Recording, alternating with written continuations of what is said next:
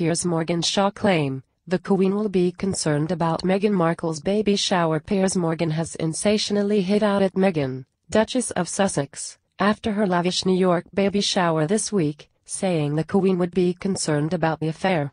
Meghan recently flew to the Big Apple to partake in an American tradition known as a baby shower. The event was attended by a host of the Duchess's high-profile celebrity friends, with tennis ace Serena Williams reportedly funding the extravagant soiree, and Hollywood superstar George Clooney's human rights lawyer wife, Amal, also pictured there. The 37-year-old pregnant Duchess returned via a £95,000 private jet from her star-studded bash on the other side of the pond before jetting off again with husband Harry to Morocco on an official royal engagement at the request of Her Majesty the Queen. Meghan's brief sojourn has led to criticism from some royal commentators who have questioned the former suit star's mixing of celebrity lifestyle with her duties as a member of the British royal family. After the baby shower, Meghan is reported to have stayed at a luxury £54,000 a night penthouse suite, which is the most expensive in New York. Following disclosures of the party, outspoken Good Morning Britain host Piers Morgan has attacked the Duchess.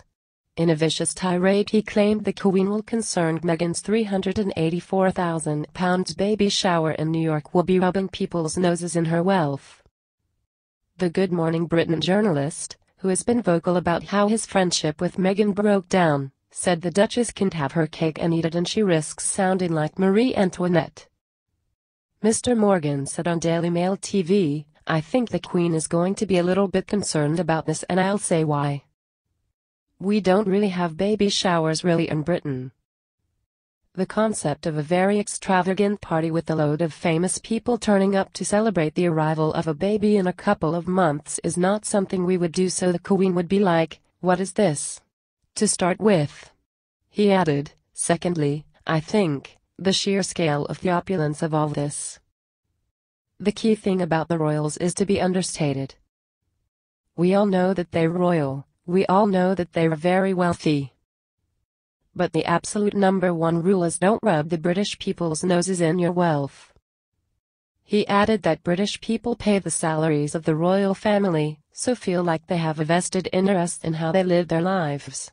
Some royal fans also took to Twitter to criticize Meghan's eye-wateringly expensive party, which included a £480 harp performance by Aaron Hill and designer waist suitcases as party favors costing £230 each. One person tweeted, "Meghan and Harry are being billed as humanitarians. They are patrons of charities for the disadvantaged. Not to mention the carbon footprint of taking a private jet." Another added, "Yet Meghan Markle just had a $500,000 baby shower. How many people would that money have helped? She promotes herself as a humanitarian." What do you think? Share your thoughts in the comment section below, and don't forget to subscribe to get instant news update.